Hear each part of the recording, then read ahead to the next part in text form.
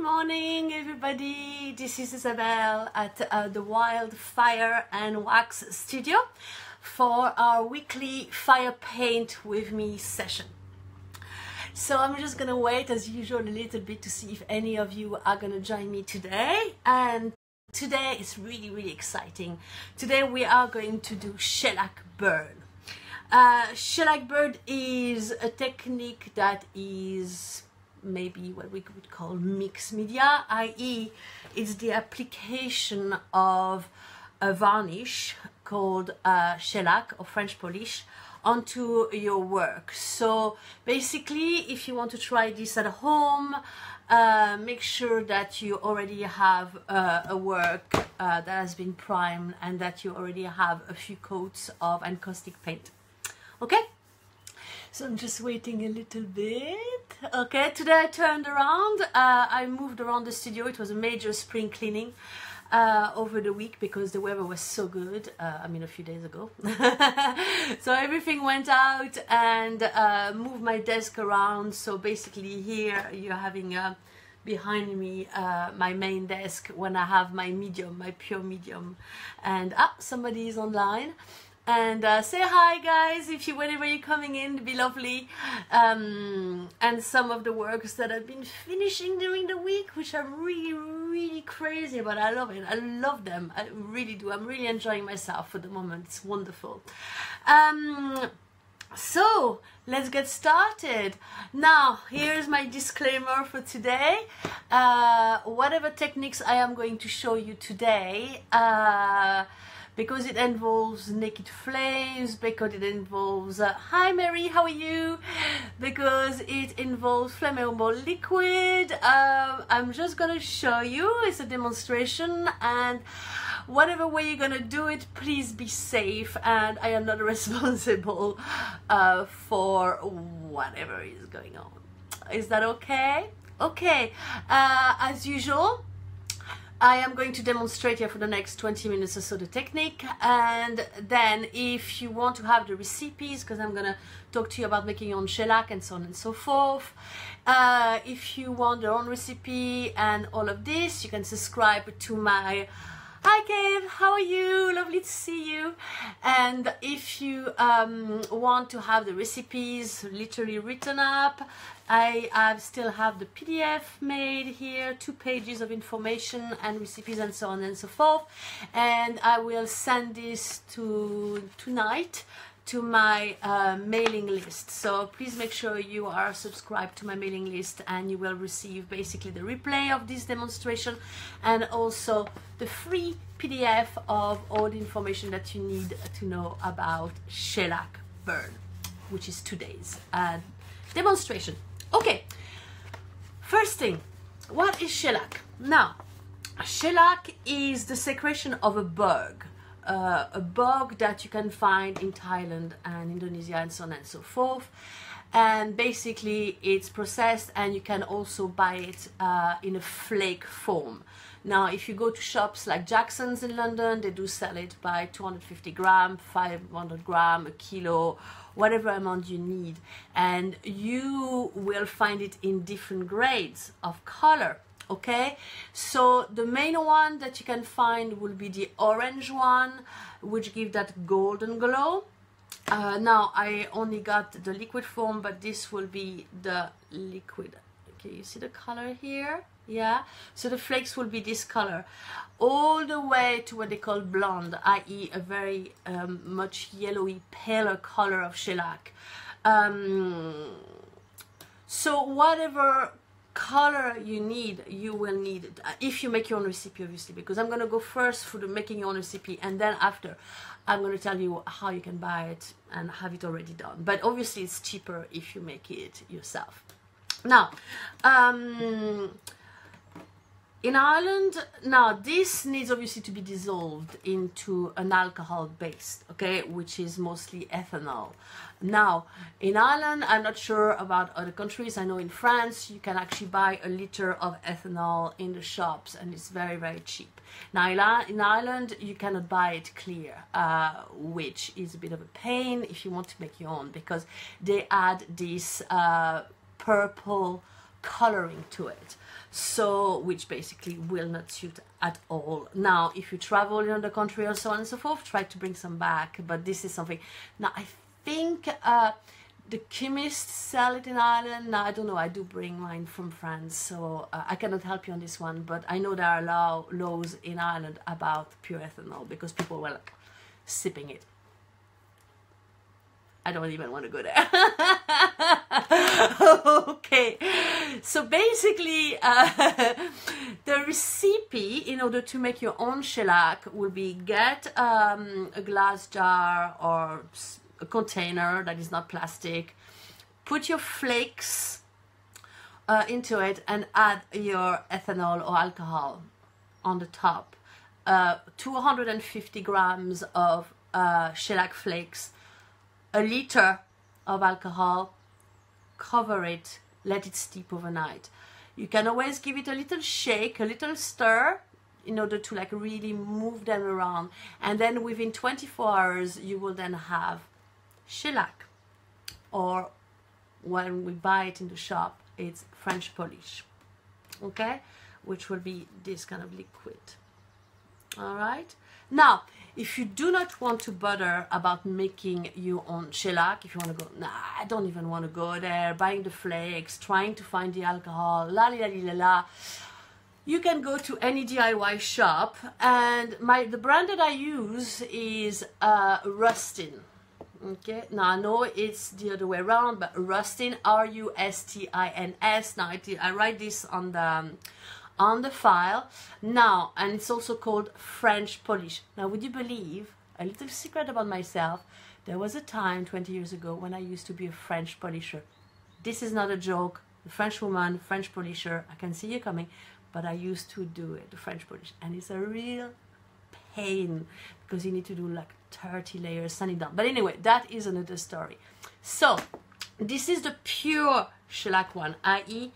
it's the color of really dark golden syrup.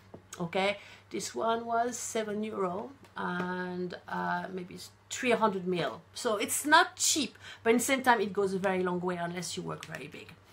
So this is the one that you need. Right, now I'm going to talk to you after that about the colored shellac.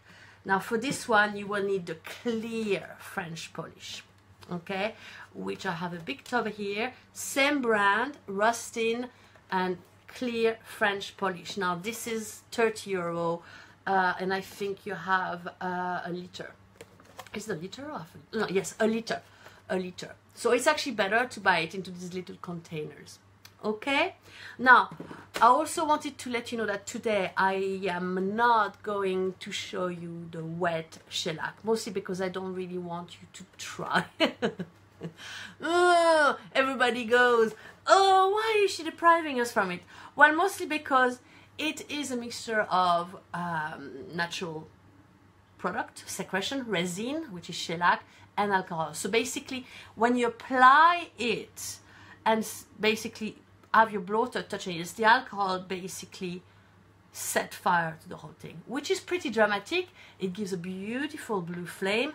However, it is not my most favorite technique because you don't really have control over what it does. Now actually let's show you an example of what shellac burn is, just in case. Now I don't know if you're... Now this is one of my oldest work. I don't know if you can see. Can you see the markings here? All of this filigree, spidery, cobwebby kind of design on this. Yeah, well this is basically done with the natural shellac shellac, sorry, you know the golden one, the first bottle, little bottle that I showed you? This is what it is, okay? So today what I'm going to show you is basically the dry shellac burn, which I much prefer. It's easier to work with and you can really get this beautiful little spidery oh, somebody, I have missed swimming this morning because of heavy rain showers, so I can, oh, sorry, I can't see what you say. Can I enjoy your video? Oh, wonderful. I'm sorry you're missing swimming. Hopefully, hopefully you'll be able to go swimming after. I wish I could go swimming now.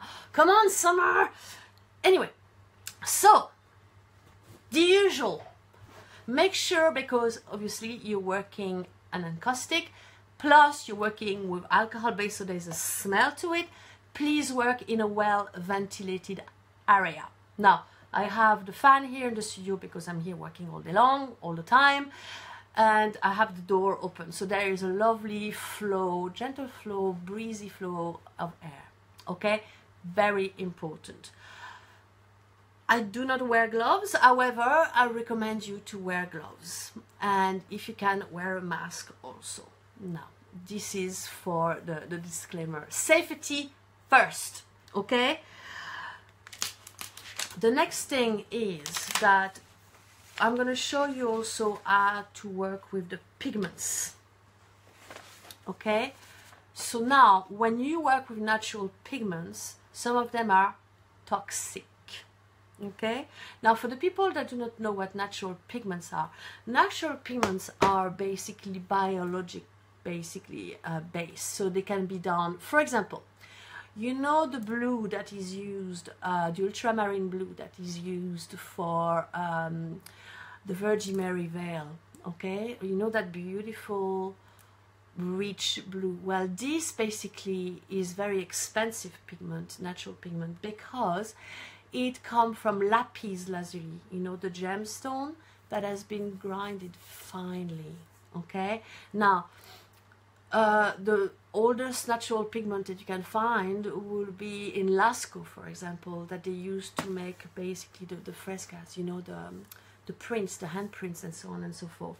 Now, being French, I tend to buy them when I go home. I tend to grab a few ones, but you can find them in little boxes like this. Okay, this one is Sennelier, which is a French brand. I also have Cornelissen pigments, okay, which you can find in Jackson's. So you can find them in different little containers.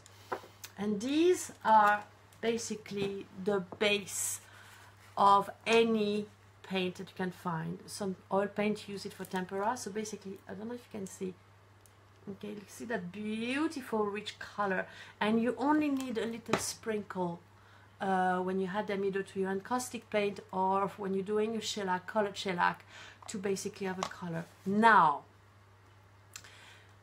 when you are going to do your colored shellac, which I'm going to show you in about 5 minutes time, make sure, first of all, make sure you go into either the R&F, which is a wonderful, biggest company for encaustic materials.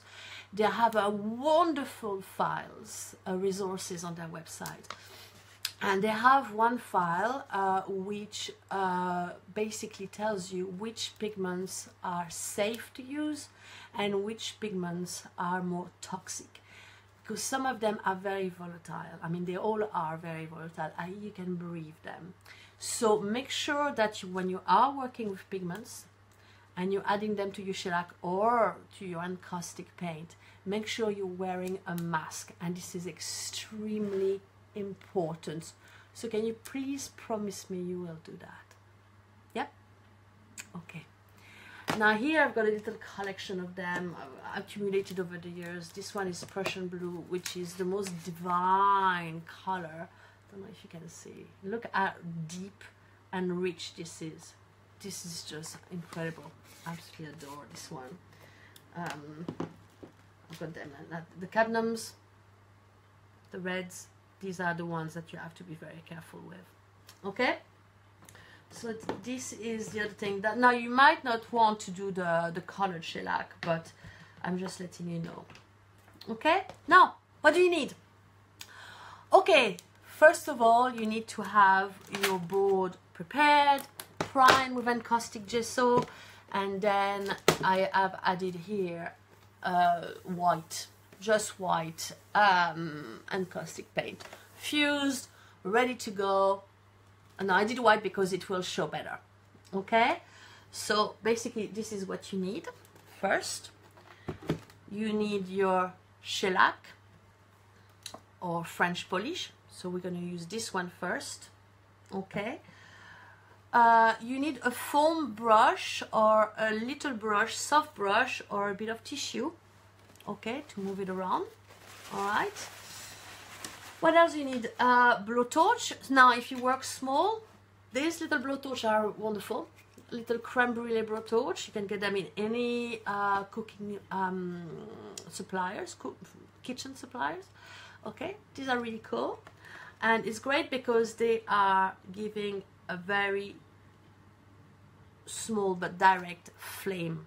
Okay, and then if you work bigger, you can use your benzomatic. Go back on the files, we covered that a few weeks ago. And a mask and gloves. All right, now, oh yes, I know what I'm going to do. I'm going to show you before I tilt the camera. I'm going to show you how to make the colored shellac. Now, this one, the lovely golden glow one, you do not need to add colors to this one. It gives a beautiful effect, as I'm going to show you in about 5 minutes time. Okay, so this one can stay like this. It already gives its effect. Now, if you want to make the colored one, I mean, people have different ways of doing it. I do them in little jars with a lid. Okay, so this one was a strawberry jam jar. Okay, and what I did, into this I poured some of my clear French polish or shellac. You don't need to put too much, it depends what you need. Okay, just put a little bit. So here I put about that much, about 100 ml. Okay, and then with gloves, fresh air, you're wearing a mask, right? All right, you basically sprinkle from the tip of a little spoon or the tip of a brush. You just put a little bit of pigment to this. You do not have to add too much, okay? It's better to start small and then keep on adding as you go along. And you do not need much. So start very small. And what you really need to do now, some artists basically then take a brush and literally stir it really really hard for about 1 minute, 2 minutes, whatever, a pretty long time, because you need to activate it, because you need the pigment to really go and infuse the shellac, okay, or the French polish. Now what I do, because I'm lazy, I have one of a lid and I give them a shake. Now this one is ready since last night, so I give them a shake, a good shake. So when I'm talking to you and you're doing something else, just give them a good shake.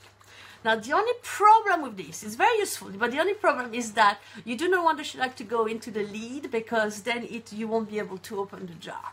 So, but so far it's been working okay. So give it a good shake and activate it, okay? For like 2-3 minutes, whatever, do it as long as you can. And then you will end up with this. Now this is the yellow one. What do I have in there? I've got a Prussian blue one. Prussian blue is cool. This is a Prussian blue today. And I've got some red, I've got some white, I've got some herb green here. I've got different colors ready. Okay? Give them a good shake. La la la la.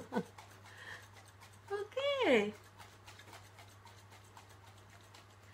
Now, my years of French polishers basically are worth it, because it's the way you apply the shellac. So now I am going to tilt the camera. Hopefully you will be able to see what's going on.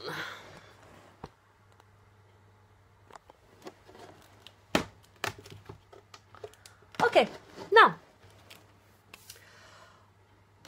we're going to start with this one. All right, so the way I do it usually, I just I pour a little bit of it, and you do not brush it heavily. What you do with shellac, you just push it around. You literally push it around, and you do not want to have it too heavy either, because that will take a while to dry. So I'm just going to push it around on my prime board. Now it dries faster when your work is still warm, not wet, but still warm. But here, okay, so whatever shape you want it to be. All right, whatever you want. Can even do little lines, anything you want. Right? And I'm going to show you as well with the colored one. Give it a shake again before you use it.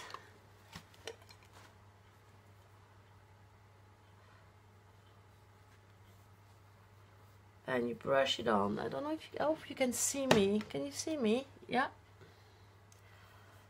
All right.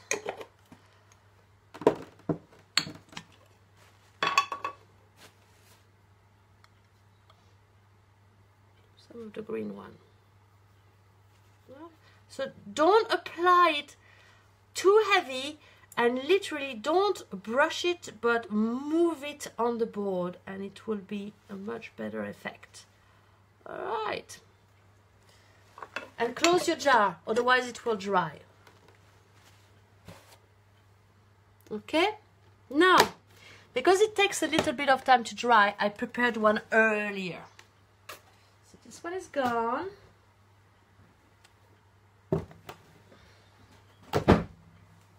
Now, am I in?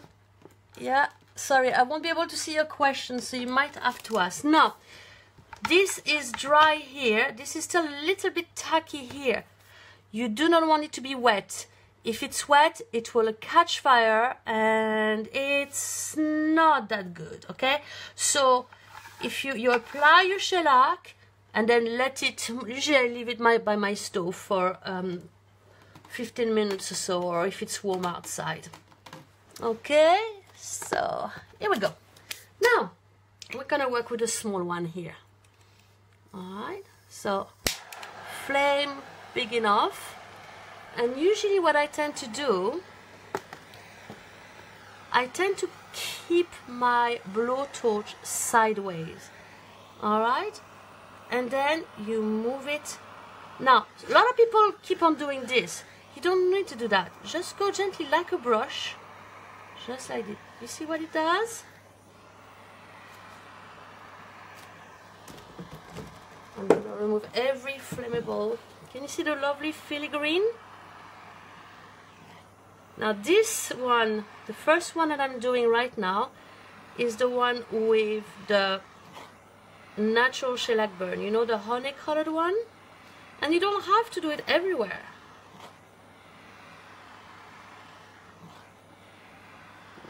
See the way it's split? That's basically the alcohol burning. I might just use the biggest blowtorch actually. But you get the idea, yeah?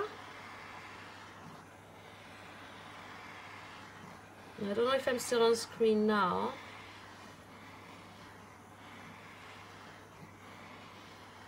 Alright, so that will be the first one. Can you see that lovely? I don't know, lovely filigree. Yeah, it's pretty cool. Now I am hoping this is still, it's still not wet. Okay, and it's the same for the colored one. All right, same idea, but this time you have a colored. So this one is, I mixed a few colors this morning. I put green, I put blue. Alright. Now whatever you do, do not touch it straight after it, because it's still gonna be hot, and the flame at times, if there is flame, if you have done it with a little bit of wet still, will stay for a long time. So please do not touch it. Just burn it, put it on the side, and don't touch it. But you see the lovely effect? That is shellac burn, baby. I'm gonna do the whole thing, so it's done. Now you can use a bigger torch obviously, but I like the small one because you can really go back to little areas, and it's not too hot. You work at it gently. The blowtorch is sideways, so it's not hitting it straight. You have control over it. Now that's it, the whole thing is burnt. And you can go over again and add more shellac to it. Okay, now let's go back up. Can you see it all? Great. Okay, so basically, I know, sorry, it wasn't a mega piece of art, but just show you the different things here. The top one will be the honey normal shellac bird, the pure shellac one, and then the red and the blue one and the green one will be basically the colored shellac. Do you guys have any questions? No? Are you gonna try? Okay? Basically that's it. Now what you need to do now is literally leave it alone, do not touch it just in case, and put it on the side, and then you can keep working and do whatever else you need to do after this, all the different techniques that I'm going to show you as we go along. Okay, love it. This is great. I love it. This is one of my most favorite techniques. I think it's just beautiful, beautiful work. That's it. So basically, can you put wax on? Yeah, absolutely. You can put either a thin layer of medium, or you can put a transparent color, you know, encaustic paint of any description on the top of it. Absolutely, you can. And then you can, you know, put maybe. What is really beautiful is that if you put a very thin layer of encaustic medium on the top, so and then put more on the top, you will have basically the layer effect, so kind of some in the background, so you have that beautiful echo. And you can also, Alisa told me, makes those beautiful organic shapes. She's the queen of shellac burn. Her work is incredible. You can check her out. And she basically applies, I mean, you know, she doesn't tell anybody how she does it because that's her technique, that's her work. But she can create those beautiful flowers and organic shapes with it. So you can, I mean, here I covered everything to show you how it works, but you can do incredible work. Yeah, absolutely. Yeah, yeah. So that's about it for today, guys. Again, if you want to subscribe to www.isabellegabory.com and subscribe to my newsletter, I will send you the replay of this demonstration, and I will also you're welcome, Kate, you're welcome. And you also receive the PDF of all the techniques and recipes shown today. The light is going on and off. It's lovely and sunny outside. Now, next week, unfortunately, I will not be able to do this session because I have a show. I have an art trail here in East Clare called Arts in Studio, and we're having a group show taking place on Friday, starting on Friday, opening on Friday at 7 in Kinvara in County Clare. Beautiful spot by the sea, and there's a gorgeous little gallery there, and I will be exhibiting my vessels for the first time. So it's all exciting. So I will then see you in 2 weeks where I will cover how to inscribe, i.e.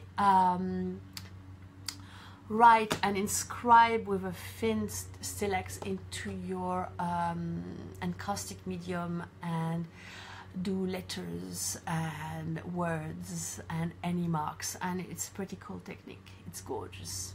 Okay, guys, thank you so much. Well, the work is ready now, so it's just a matter of finding out how to show them. So I'm literally on my way to make those glass case. This way they will be put behind glass. I don't want them to go flying around the room. So thank you so much. Yeah, it'd be good. We're a good bunch of artists, and you know, some of us are incredible, and it's beautiful.